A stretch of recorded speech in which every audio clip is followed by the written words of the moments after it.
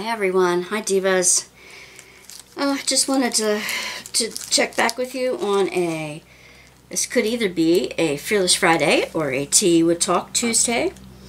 And I am continuing my work on my Snoopy tote bag. This is an interesting fabric, by the way. This is like a nylon gabardine, a really lightweight gab. And it's not like the canvas, the heavy canvas, that the shopping bags that you get are. This is neat. It's black fabric. It's very lightweight. And I could roll it up into my purse. Well, maybe after the diamonds are all on, I could easily cart it around with me and not even feel it if I needed the extra bag to put shopping bags in. One thing I wanted to let you know, I'm starting the colors now. I'm starting on number 6 and going down to 1. And I wanted to show you, sometimes the 6s and the 5s can look alike.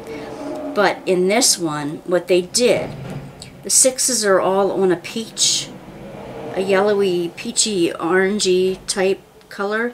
And the 5s are a purple. So they used the numbers, the color numbers very well in this example, so that you could tell which which one you're really supposed to be using. Now, there are some 6s in these little skull doodads up here. I'm not sure what I'm going to do with them yet. I have to decide that fact. So, so I'm going to think about that before I do those. I'll do all the other 6s except for those.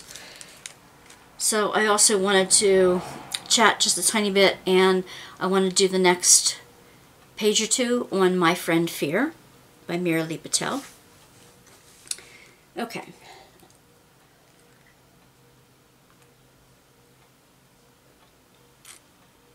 Have you practiced your deep breathing? Has it helped you at all? Have you gone out and done some exercise to get rid of some of the adrenaline and other chemicals that surge through your body when you're anxious? Have you done any of that? Have you journaled? Do you write anything in a journal? Oh, you can tell it's summer, folks. The motorcycles are racing by at top speed. Again, I will be using a wax pencil with these little rhinestones because they need the lightest touch. They don't really need a heavy touch, and they just respond real well to a warmed up wax pencil. If I get one to stick right side up, there we go. Okay. We are getting ready this Saturday. This is June when I'm taping this. My brother-in-law passed in November. He is the middle of 3 boys, my husband being one of them. And since I'm a pastor, I'm going to be conducting the service. My brother-in-law was an atheist, and I will be doing a graveside. My husband, let me backtrack just a second. I don't want to go too far afield here. My brother-in-law, to honor him, he was loved by so many people. Being a middle child, they're the sociable ones, they're the mediators, they're the, if you believe in the birth order stuff. They have their job to do in the family. And I always say that my husband is creative artistically.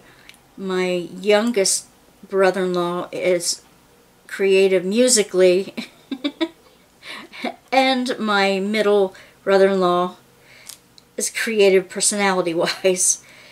He was a DJ. He delivered pizzas, and he also was a DJ. And he didn't pass from COVID. No, that wasn't it. There were other things that went haywire in his system. He had type 2 diabetes and never took care of himself. So there were other complications of his ill health that just took him in the end. he did not value himself very much. He didn't like himself too much, but he loved to make other people happy and loved to see everybody else having a good time. He was just one of those guys, and he could have been a comedian. He could have been a DJ, a morning DJ with the best of them, I swear. So we're going to be honoring him on Saturday up at the family graveyard. He was an atheist, or at least an agnostic. He called himself a recovering Catholic. Now, I don't mean to offend anyone. My husband is also recovering Catholic. And my mother-in-law passed in February. So just a few months beyond her son. Now we will have a graveside with her out in Arizona next month, and the priest will be conducting that service. So, you know, I do honor their traditions and things like that. I'm not going to interfere with that. And I'm not going to criticize Dave for not having a belief. Right now, he's the only one in the position to know about afterlives and, you know, meeting God and all the other good things that those of us Christians really look forward to at a later point in our lives. Hey, I am not ready to go. I'm telling you, I want God to, I would love it if I would be a good enough person for God to let hang around for a long time. 110, 115, 120. As long as I have my mental faculties and some of my physical faculties, so that I'm not trapped in a body with a good brain and a bad body. Or vice versa, a good body and a bad brain. I don't want to be a burden to anyone. But I am too curious. I'm too curious to go. That surprised someone I told yesterday. Sunday, I guess I told them. I want to live to see what technology is going to do, what they're going to find on Mars. What are we finally going to get people flying to Mars and landing on the red planet? What's going to happen with our environment? Will greenhouse gases destroy the planet, or are we going to get smart and take charge of it and protect our species, our endangered species, and all the other kind of thing, and stop blowing each other up? I know that's resonating with a lot of you. It's not just me, I am sure of that. But what I'm saying is I am too curious to just give up my life. I'm not saying that's what my brother-in-law did. He fought, but he was just a laissez-faire type of guy. Whatever will be, will be. And he didn't fight much for his own life, but he really championed others. He will be missed by a great deal of people. So I want to help those people, even if he didn't believe. I want to help those in the family and friends of his. Oh, Judas Priest, look what I did now. I am such a klutz. I bumped into the pot of, oh, kind of like that one there. Later. The pot of goodies here. Well, alright.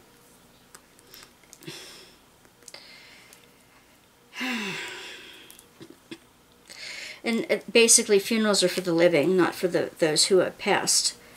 So it's a way to share our grief with each other, to celebrate the life of a person we loved, and for those of us who believe in it, a way to say see you later, not goodbye. That we'll be following along a little later. So that's what my job is on Sunday. Saturday afternoon. Let's see. in the midst of all that, there's some TV shows I like to watch. I like to tape a whole bunch during the week and then watch later. I'm glad that I love the Discovery Channel and Discovery Plus. I like Disney Plus too, but I really like Discovery Plus. I like all the gold mining shows, the Deadliest Catch, put the guys in danger type of thing, and wonder what it would feel like to be in their shoes. I'm very thankful that I'm not. And I've been wondering what the pandemic, how that has affected the people in Alaska and further states out.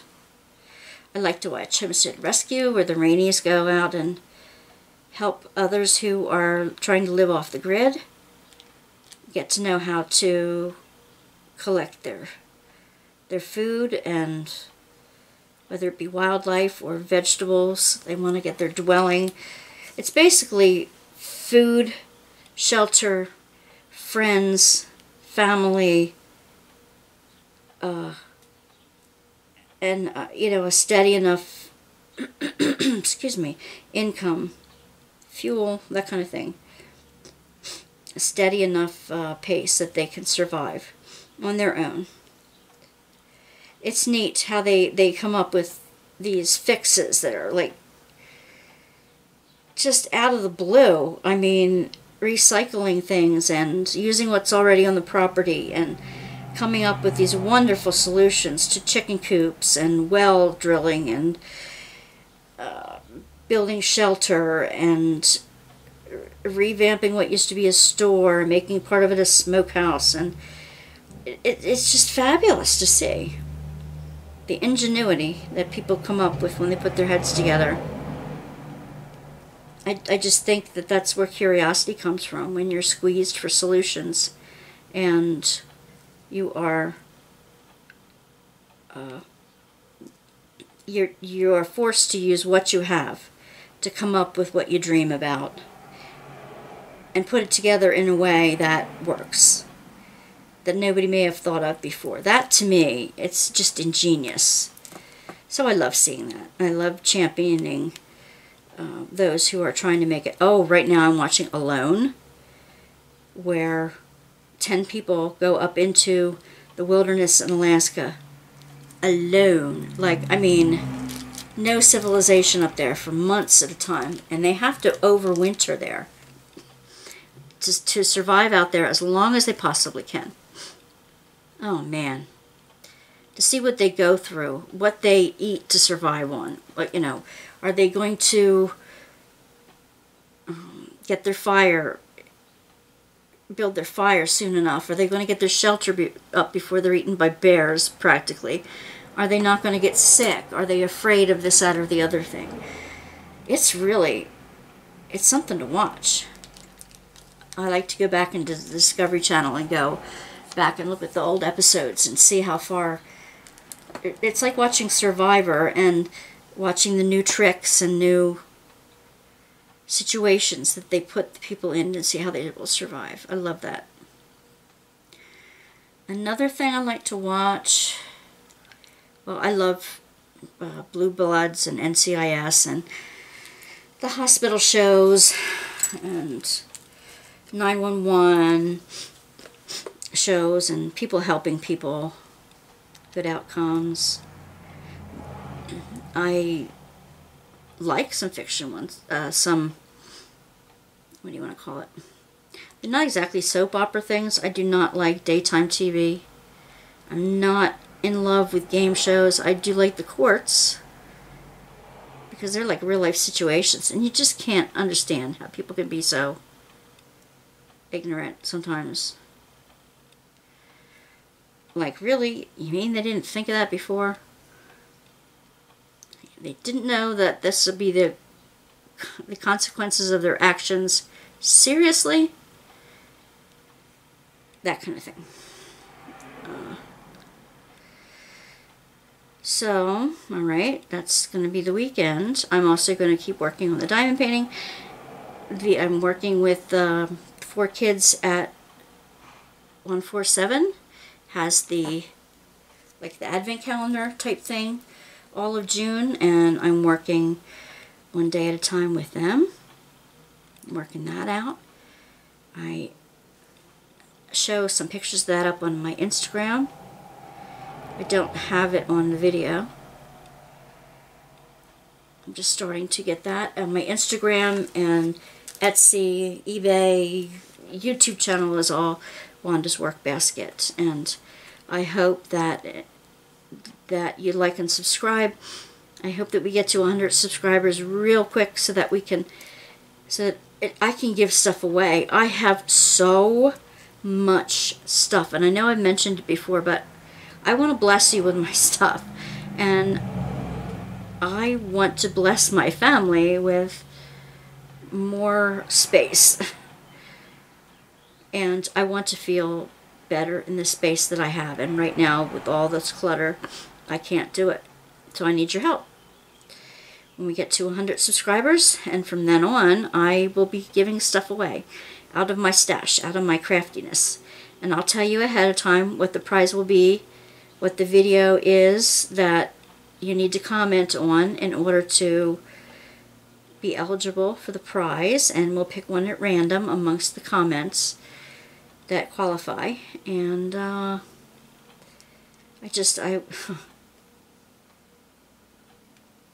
looking forward to that day when I can feel like I can breathe at home again. And in the meantime, like I said before, we're going to Arizona to help my father-in-law with things. So I'm trying to see what I want to pack ahead. Do I need any toiletries? But I can get them out there, can't I? Am I going to need a special ID to get on the plane? Because I can't find my passport for some reason. What am I going to pack? If I pack more than a week's worth of clothes, is my husband going to be upset? I can't stand wearing the same thing all the time, but I do like mixing and matching things so that it looks like I'm wearing something new, even if I am not. And knowing that it's going to be hot during the day in July in Arizona and cold at night in July in Arizona. I'm going to bring you with me. I'm going to create some devotions out there for my other YouTube channel, the one I share with a bestie, called Drawing Nearer. It's on prayer and spiritual disciplines and creativity and art, and mixing them all up to have spiritual experiences, to open ourselves more to spirit in our lives. So, not only am I into this creativity, I like to do things that open ourselves to a deeper spiritual life. So if you are interested in that, join us over at drawingnearer.com. Well, that's the website that we're still revamping, but Drawing Nearer at YouTube. And we are revamping our website and getting some things online, some freebies, as well as like our book that we've already written, co-written. We want to offer that for sale up on there. On Etsy, I have all kinds of things too. Alright, enough promotion. I'm done. Don't forget to like and subscribe.